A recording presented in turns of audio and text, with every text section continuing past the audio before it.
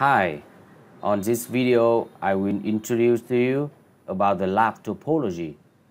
As you can see, there are computers on the headquarter network,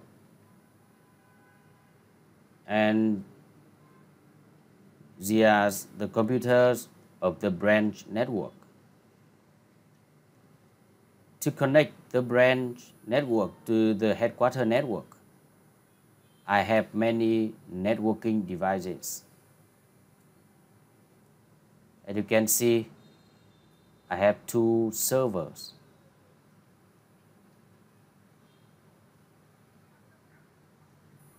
And here I have two firewalls, and each firewall is to protect the network of the branch and the headquarters.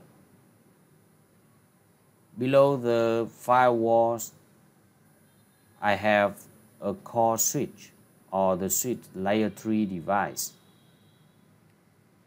And below the core switch, I have two routers to take routing between the two sides.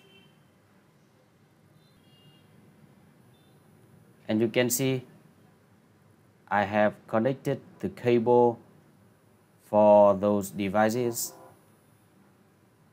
And on the screen, you can see the branch network is connected to the headquarter network. And you can see all the devices of each network. About the server, the first one is a DC or domain controller for the headquarter. And the second one is a read-only DC for the branch.